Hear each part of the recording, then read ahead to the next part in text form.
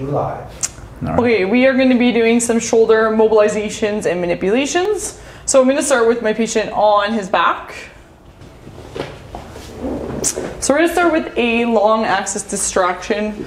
We have two ways to do this. So first and foremost, we want to get down as low as the patient.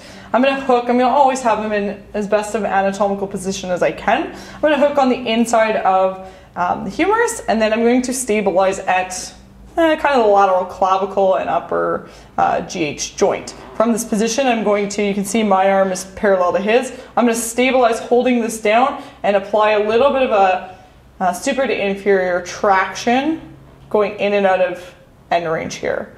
I can apply a thrust if I feel comfortable and I'm not getting a patient response that indicates he's in pain. Pulling like that. We can also do a little bit of a bunny hop procedure with this one. I'm going to hook his kind of elbow region right between my knees. I'm going to stabilize with my lower hand here, hand on the back side of the humerus, and we're going to just kind of start with that traction and that mobilization. Looks like he's pretty comfortable, and we apply that manipulation. The next two, we're going to do a superior to inferior glide. This would be anyone that has any upper shoulder tension, discomfort. A lot of times we see the trap pulling the shoulders up, so this is going to be a very applicable manipulation or mobilization for a lot of patients. What we're going to do is we're going to find the joint line, which usually if they're wearing a t-shirt lines up to that crease. And from this position, I'm going to do it in abduction, which just helps me get to end range. So I have him again, palm up, he's in that anatomical position. I'm going to use the web of my hand right on that shoulder crease. I'm going to traction the shoulder joint, and from there I'm going to apply a superior to inferior mobilization. And if that feels good, we don't see any wincing in the patient's face, we can apply a manipulation force, a grade 5. We can also do this in elbow, with elbow flexion. So I'm going to have my patient just kind of have his hand tucked on the back side of his neck. What I'm going to do, this one's going to be really useful maybe with a patient with frozen shoulder or who has limited abduction. He just can't abduct with a fully straight arm. We're going to put it in this position because this might be a little bit more comfortable. What I'm going to do is I'm going to take my middle finger contact right on top of the GH joint. I'm going to get as low as I can, and the key to this one is that my shoulder is going to be stabilizing his elbow. We don't want to see it coming down like that. So I'm going to hook in here, find the top of the joint, stabilize. You can see he's straight up and down with his humerus, and we're just going to pull in, applying that mobilization. And if he can handle a manipulation on that, or I think it's necessary, we'll do a superior to inferior grade 5 manipulation. Those are good ones to consider also for any impingement patterns in the shoulder, because you're actually trying to make more space for those tendons to get under the acromion as they go to the greater tubercle. So very important for a biceps or a supraspinatus impingement that you're going to try and open up some space for that tendon to tunnel through. Yes, I think the first two, the long axis distraction and a superior to inferior glide, are going to be your two most useful shoulder mobilizations or manipulations. We also have a medial to lateral glide with my patient's arm just kind of resting across his chest. What I'm going to do is I'm going to hook in as close to the GH joint as I can, and I'm just applying a traction medial to lateral. We're going to start with the mobilization on that, so I hook right in there, can get permission from my patient. Yep. And then what I'm going to do here again is I'm going to use my shoulder to stabilize his elbow, and we're just going to apply this medial to lateral force. And if that indicates that we need a little bit more of a manipulation, then we can apply a straight medial to lateral manipulation. A variation, I'll do that one in this position here. And this is particularly useful for osteoarthritis of the shoulder. I have a handful of patients with mild to moderate osteoarthritis, and you get an audible click just about every time, and it's one of the best releases for them, because when that's starting to cave in on itself, if you can open up some space in there, they will love you for it. Okay, and then, oh, I should do an anterior to posterior. So an anterior to posterior glide of the GH joint, we're going to see this in a forward posture syndrome. We're going to upper cross syndrome anytime there's going to be tightness in the pecs, lats, things that attach on the GH joint or on the greater and lesser tubercle. So from this position, I'm going to do it similar to the bunny hop maneuver we did with the long axis distraction. He's in that anatomical position. The difference here is we're just doing a little bit of traction just to open up the joint, but then my force and my mobilization is going to go through the anterior GH joint. The big thing to be aware of is that if they have any tendonitis or just anterior adhesion, it could be a little bit uncomfortable. So using a broad contact to start with that mobilization is key, and then if they can handle that, we can then apply that manipulation. With the manipulation, make sure you're doing a pretty good traction on the humerus and then applying that force. You can see my weight right on top of the shoulder joint, and then we apply that anterior to posterior. I guess I should say that should be increasing global flexion. Yeah. Okay. Well, I think you also want to say it helps centrate the joint, right? Because just about anyone could benefit from that. So many people coming in with rounded shoulders. Yeah. Like this is your postural correction for what everyone is suffering from with that anterior shoulder, right? So we're going to use this manipulation, the anterior to posterior, to increase overall flexion of the GH joint. It also just centrates the joint, helps it get right back to the middle of the ball and socket joint, so there's not grinding or creating friction on the anterior surface of the GH capsule. We can do a posterior to anterior, so I'm going to get my patient face down now. A posterior to anterior manipulation and mobilization is going to increase a patient's extension. So in this position, oh my God. It's not my table. Technical difficulties. It's not my table. There we not my Top table. there. So in this position, I am going to take my patient's arm. I'm going to keep him in that anatomical position, so his palm is going to be down. I'm going to use a little bit of that just knee traction to keep his arm in position. What I'm going to do is use my outside hand on his anterior humerus, my inferior hand on his posterior GH joint, and what I'm going to do here is I'm going to traction the joint and then just apply a posterior to anterior mobilization. If we need to do a manipulation on that, we are just going to put a force right through the posterior aspect of the GH joint like that. Again, this is going to increase my patient's overall extension. Probably one that's used a little bit less often, but would be case specific. Like that. So with anyone with that rounded shoulder position, we're probably going to try and increase the overall external rotation also. We're going to use that with a bunny hop procedure. So what I'm going to do is I'm going to take both hands on the humerus, pulling my tissue slack into that external rotation. When I pull them into external rotation, from there, now I can do my little bit of mobilization, opening up the rotation on the shoulder. From there, we can apply a little bit of a manipulation. We're going to do the same for an internal rotation. This one's going to be used a little bit less commonly. We see way more patients like this than like this. So rarely am I actually going to pull in, but there could be a case specific one for this. So both hand contacts on the humerus, pulling my tissue slack lateral to medial or into external to internal rotation, and then holding onto that tissue slack as I apply that mobilization with traction and a manipulation. Let's go. Have some fun. Okay, we're gonna do a manipulation on the upper body. This is getting a whole bunch of joints affected here. So we're gonna do a contact on the clavicle, which essentially is going to move the AC joint and the SC joint. My backhand contact can vary. Typically I'm gonna go on the first or second rib with this. And what I'm actually gonna do is drive through the clavicle, and instead of me doing a sandwich move, I'm actually gonna do this type of a rotation on it. And what that does is it takes your shoulders from going in this position to opening them up, and it's really opening up the scapulothoracic joint. So to do this manipulation, I am going to hook my inferior arm through his elbow. I'm gonna pull him up. I'm gonna take my thenar contact onto that first or second rib. I can readjust it pending what I feel on my patient. I'm going to hook on the clavicle, and what I'm going to do is I'm going to go I to S, anterior to posterior on the front hand here, and just a posterior to anterior on the back hand. So I'm going to get my patient to do a big breath in, all the way out. Good. Whew. And what do we call this adjustment? I call it the Dr. Amber Eckle special because I've seen a lot of chiros over the years and I've never had an adjustment like that. It gets like all 3 bones of the shoulder. You get the rib, you get the clavicle, the scapula, the humerus. You quite often feel 2, 3, 4 pops with this, and it's quite freeing for the upper back and shoulder. So I love it. So to free up the SCAC and scapulothoracic joint and then go into manipulation or mobilization of the GH joint is pretty key, I would find in my practice, to just fixing any shoulder issue that comes my way.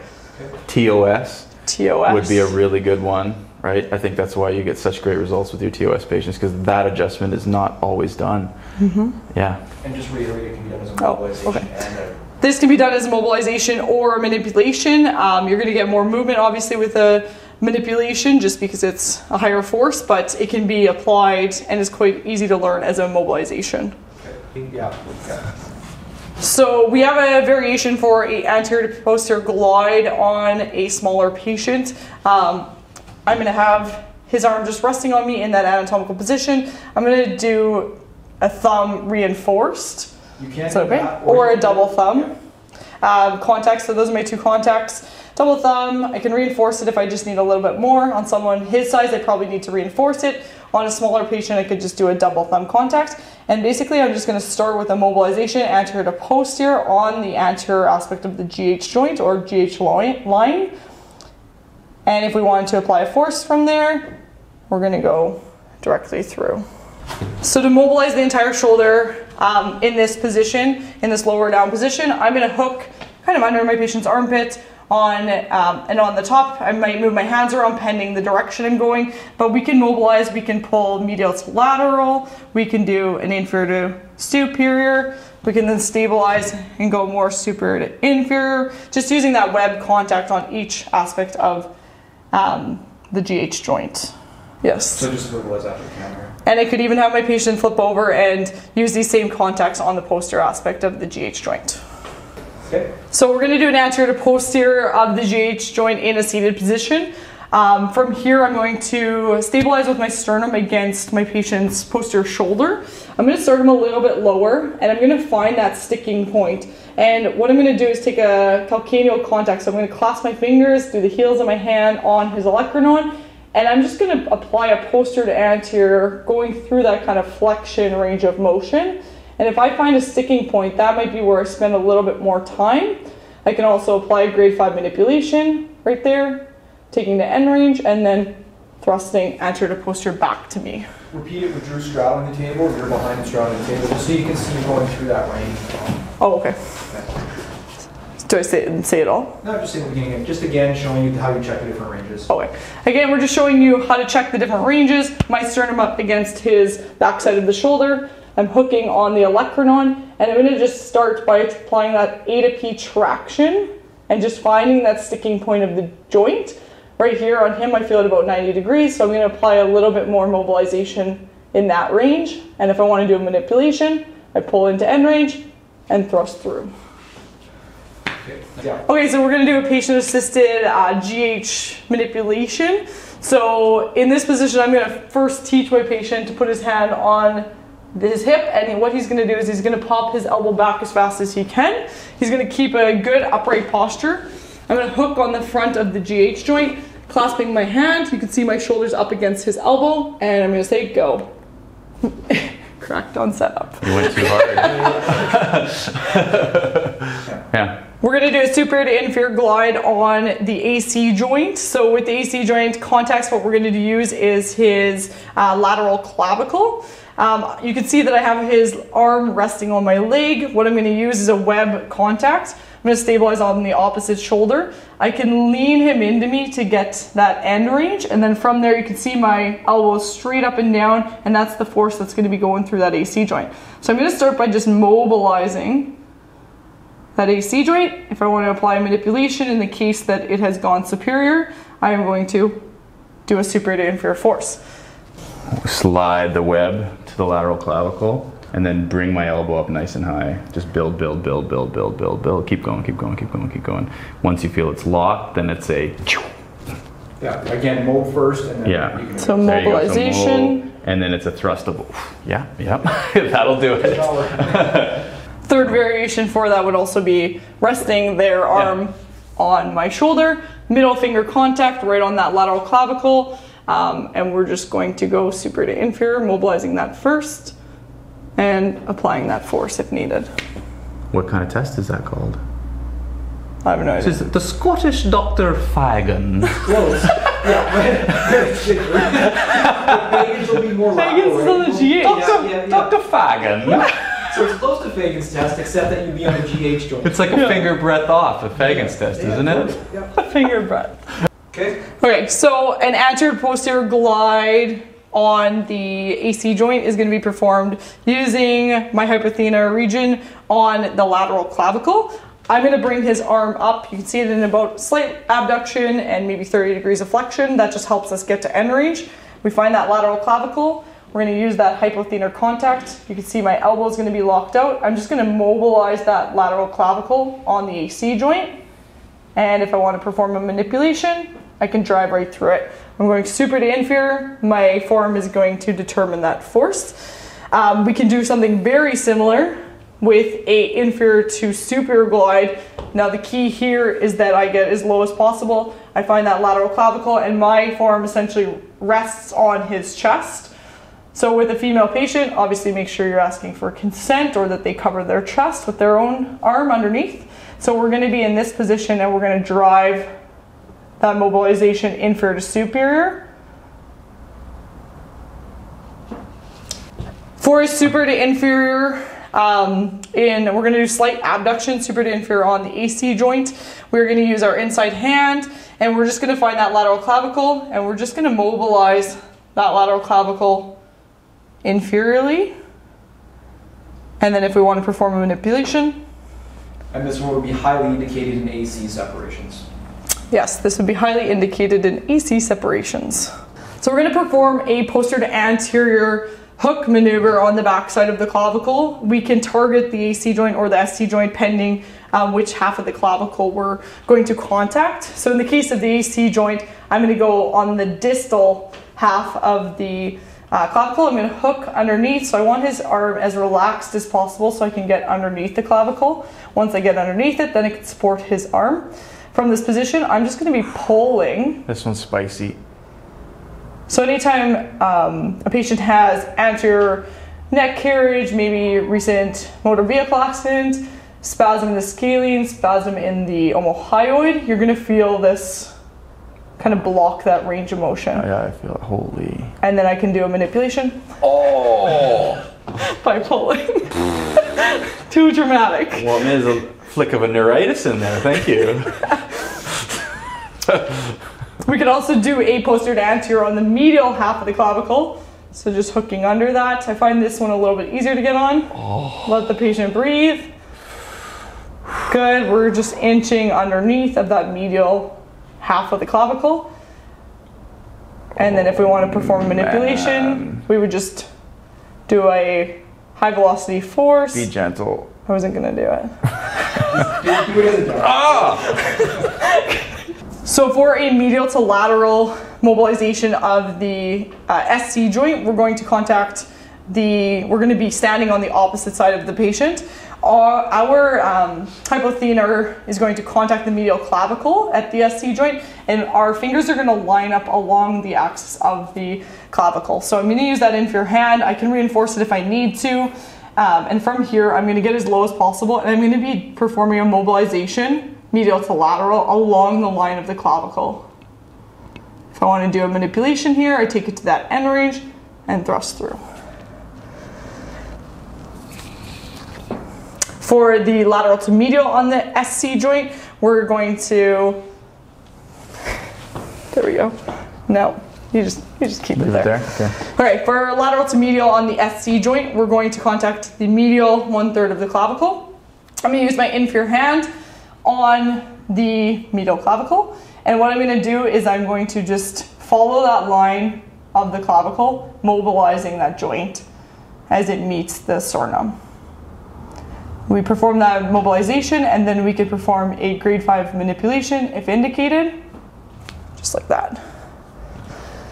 So for the I to S, inferior to superior of the SC joint, we're going to be on the medial clavicle. We're going to be driving inferior to superior along the line of the sternum. I'm going to use a hypothenar contact on that joint right there. Hook in, fingers are on the outside of the neck. I'm going to just mobilize inferior to superior, increase that range of motion. And then from there we can perform that manipulation.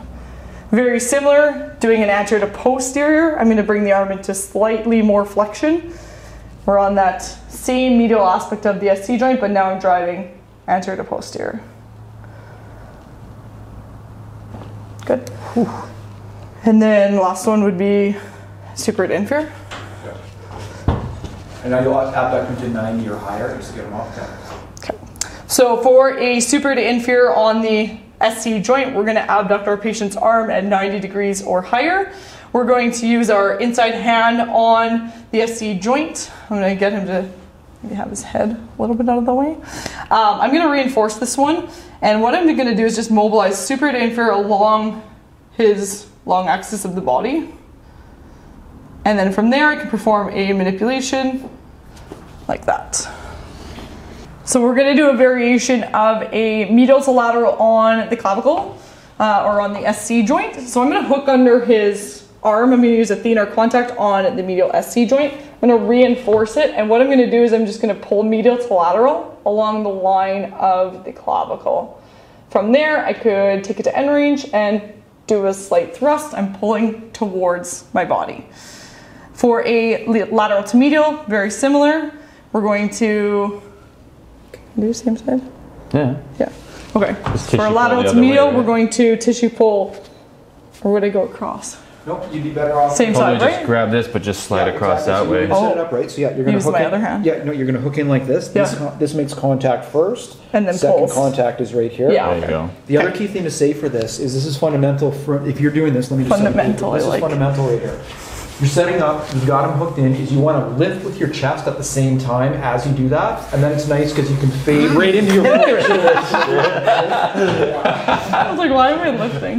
But no, you want to lift because you want to actually open them up. Oh, okay. especially Yeah, yeah. lateral. You could brace and traction me a little bit. Totally, and you could take it down other ribs if you want. You can say SC, and then I could actually go first rib, second Yeah. rib, But third that's rib. medial to lateral. It is. Okay. But let's show that as a variation. Oh, okay, okay, Yeah. okay. And then your lateral to me. Yeah, yeah. So we can also use a medial to lateral on the first, second, third rib. So I'm hooking in, thenar contact on that rib head right off the sternum, and I'm pulling across and kind of lifting and opening him up. I can apply that as a mobilization, and I could also apply that as a force through it. For the lateral to medial of the clavicle, again, I'm going to hook my arm underneath him. Now I'm going down along the line of the clavicle, so lateral to medial, kind of pushing that joint in. I'm going to use my other hand to pull across, and then I can do this one. I could also add in a breath. So big breath in, all the way out, and I'm just going to mobilize that. We're going to do one more breath, and now I can do that with a manipulation. Put something behind. So we could do a bilateral distraction on the SC joints by using a hypothenar contact on each side. We're going to do it crossed position. If I had something to bolster my patient up, like a foam roller or a thin foam roller or a pool noodle, I could put that underneath his spine vertically. Or if we have something to relax our patient's arm on, like a stool, that works too. He looks pretty comfortable in this position. I'm going to take a M to L, I to S on both clavicles. I'm going to get my patient to take a big breath in, all the way out, and I'm just going to traction along the line of the clavicles. We can also perform a manipulation with this, big breath in, all the way out, good. And so I'm spreading and opening up the chest to just open up the posture. Which is fascial planes.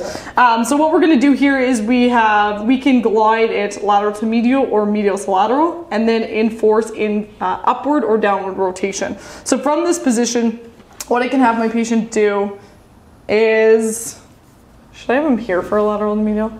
No, just neutral, right? So with my patient in this neutral position, we're going to take a double thumb contact, but we're going to just line up our thumbs on the lateral aspect of the scapula. And from here, I can grab the superior and inferior angle, and I'm just going to mobilize super to lateral to medial, moving the scapula inwards towards the spine. We can also do an upward rotation in this position. So we're going to induce upward rotation with just him lifting his arm. I'm going to use the web of my hand in both the superior and inferior angles of the scapula. And from here, I'm going to try and enforce that. So I'm going like this. Does that make sense? We can do a downward rotation. I can put my patient's hand on the small of the back. Again, I'm taking a contact on the superior and inferior angle. And now I'm trying to induce downward rotation.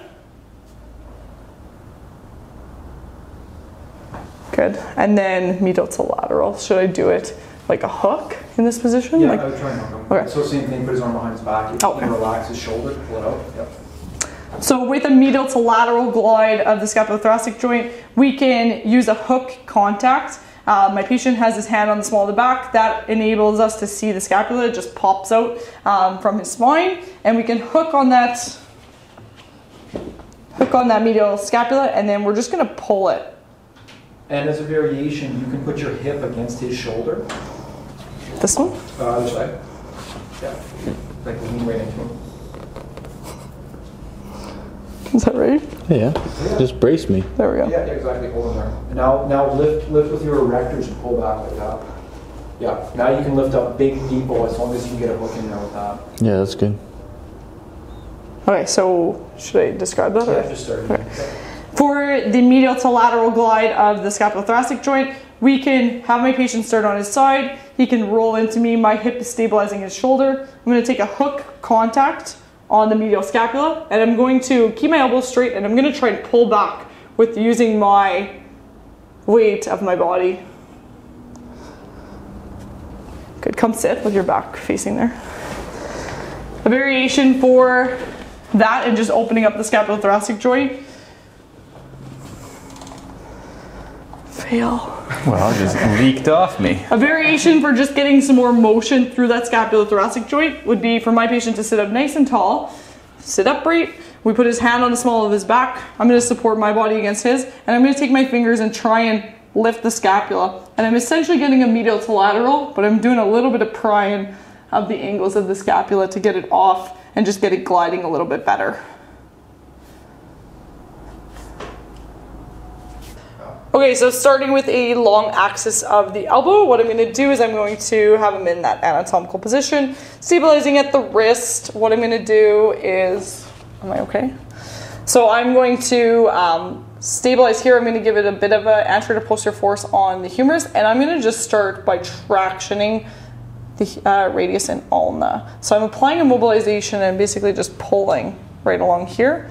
I can apply that as a general manipulation with a pull of the humeral-ulnar and humeral-radial joints. If I want to be more specific with one, I can just move my hand over.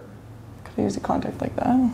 Yep. I guess I can just do that. Move my contact over and stabilize. In this case, I'd be stabilizing more of the humeral-ulnar joint and getting a traction on that one specifically.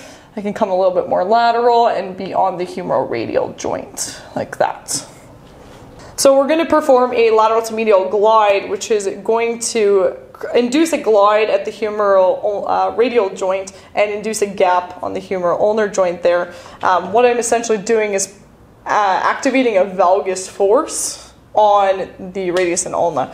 So I'm going to have my arm perpendicular to the joint I'm adjusting here. What I'm going to be doing with the wrist is I'm providing a little bit of traction and valgus force. So I'm going to just apply that mobilization first in that position. And then if I want to do that as a manipulation, I'm pulling on the forearm and providing that lateral to medial on the humeral-radial joint. The opposite of that would be inducing a bit of a valgus force. I'm going to be on the inside of my patient's arm. I am going to stabilize at the wrist. I'm doing a medial to lateral glide at the humeral ulnar joint and a gap on the humeral radial joint. So I'm going to just apply that traction on the whole joint, doing that as a mobilization, medial to lateral. We can then apply a manipulation. So for just increasing overall extension, we can just use a donut maneuver. So I'm going to make a little circle with my hand. I'm going to place his olecranon in my hand. And what I'm going to do is I'm just going to take him to that end range. We want to be really careful with this one. Hyperextension of the elbow can be obviously very dangerous. If a patient already hyperextends, we don't want to increase that past 0 degrees. So we're just going to mobilize that, and we could do a little bit of a grade 5 manipulation on that. We can also stabilize here. I'm going to be again on the olecranon, and I would use this one more as a mobilization, and I'm just pushing posterior to anterior on the olecranon in this case. Right now I'm on the lateral aspect of the olecranon, but I could move over to the medial aspect of the olecranon and just be trying to mobilize that into a bit more extension. I would be careful with the manipulation on this one, as we don't want to overextend the elbow. One of my favorite elbow adjustments, we noticed that with pronation, supination, obviously with pronation, the radial head should rotate or cross over the ulna. So sometimes we're going to see this range of motion being restricted, and it has partly to do with how the radial head is moving. So in this position, what I like to do is I'll actually put my thumb right on that backside of the radial head, and what I'm going to do is just give it a little posterior to anterior glide. I'm doing a little bit of a lift up on the distal wrist. And then if I wanted to do a manipulation on it, I just want to make sure that my thumb is on that kind of 45-degree angle going down. And from there, Oh, nice. get a little click in the Very good. radial head. Okay. We can also mobilize it from the front side. So just on the anterior aspect here, stabilizing here, I'm going to be on that radial head. I'm going to give it a little bit of an anterior to posterior glide. We can change just the direction of my thumb, doing a little bit of lateral to medial. If there's any adhesion on the radial head, on that annular ligament, this would help just open that up. I can switch my hand around to get more of a medial to lateral glide on the radial head. Yeah. It can be sensitive, just being in close proximity to the forearm flexors, pronator teres, and obviously median nerve. So we can provide a anterior to posterior drive on the radial head here using a knife edge contact. We're just going to bring him, do you want to scoot back on the table? So I'm just going to put my knee up just to stabilize him. I'm going to take that web or knife edge contact onto that radial head, and we're going to do that bit of a pump handle procedure. So what I'm doing is I'm pushing anterior to posterior on my inside hand, and then posterior to anterior on my distal hand. So if that's too much pressure, we can actually just use a 2-finger contact. I'm going to pull medial to lateral, take him into elbow flexion, and again, provide that mobilization. This works well on the other joint also. So on the inside joint, on the humeral ulnar joint, and then we just take it. So going on to that humeral ulnar joint, we can also apply that anterior to posterior traction. Would you do this with a little thrust potentially too? And I can do this with a little bit of a manipulation at the end range on either sides of the joint. Nice. We're going to start with a general mobilization of the carpal joints. I am going to use my thenar aspects and hand to just kind of stabilize his carpals. And what I'm going to do is I'm just going to provide compression while he opens and closes his hand. Nice and slow. Good. You can do this for maybe 5-10 reps. Perfect. Okay, so we're going to mobilize the proximal and distal row of carpals. We're going to just start with a posterior to anterior glide on the distal row. So what I'm going to do is I'm just going to be stabilizing my proximal row here, and then with the distal row, I'm gliding it posterior to anterior. I can do the opposite of that, and I can do an anterior to posterior on the distal row. I can also use my other hand as my mobilization hand and move the proximal row on the distal row. So now I'm going to use this hand for stability, and I'm pushing down and then pulling up. Lastly, with these same hand contact, I could actually just do a bit of a shear, back and forth, anterior to posterior, posterior to anterior. Does that feel? And medial to lateral, like shear. I can also do medial to lateral, lateral to medial. If we want to get on one carpal specifically, we can then take a double thumb contact and we can just push that posterior to anterior on any one of them specifically. This can be done in this position, or I could have my patient laying down and have it on my knee, or have their hand just on a table. We can flip them over. Do the allotment one. Thumb beside thumb. Yeah. What does that mean? You trap one bone with this thumb, one bone beside it with this thumb. Like this. And then you're just... But I'm forward and back. Yeah. Yeah, so you can just... You're shearing. You can scan the whole wrist that Oh, way. okay. Yeah. What do I call that? Just It's called a another way to carpal scan. allotment. It's like a allotment test, or you can scan the entire Okay. wrist. It's great. Another way to scan the wrist would be to use a allotment. So we're just putting one thumb on one bone and the other thumb on the other bone, and we're just shearing it back and forth, moving my way across the wrist through the 2 rows of carpal bones. That's how I could find if one has misaligned specifically and I want to do a bit more force on that one. Okay. So we can also flip the hand over and do it very similar, providing that anterior to posterior direction. Just keep in mind all the contents of the carpal tunnel and just the meat of the muscles. Ooh. Is all. Distal radial ulnar joint. Just a radial ulnar, yeah. I'm going to do a distraction through the distal radial ulnar joint. So what I'm going to do is a crossed thumb contact. I'm on the distal radius, distal ulna, and what I'm trying to do is actually just separate them a little bit. So I'm applying that as a mobilization. I can also apply that as a actual manipulation across. So our force is going like an X. We can bring our patient into extension, and we can be using be better that way or that way? I go with fingers, reinforced finger contact. Reinforced finger contact. Yeah. So I can use a reinforced finger contact going across the rows of the carpals, just seeing how they're moving in a posterior to anterior direction. I'm just going to test them. In this position, I may see that the lunate is displaced a little bit or posterior, so we can provide a little bit of a mobilization or manipulation on that. Working our way across, we can flip my patient up, we can bring him into a little bit of flexion. We want to keep his forearm as relaxed as possible so that it just relaxes the muscles for us to get through.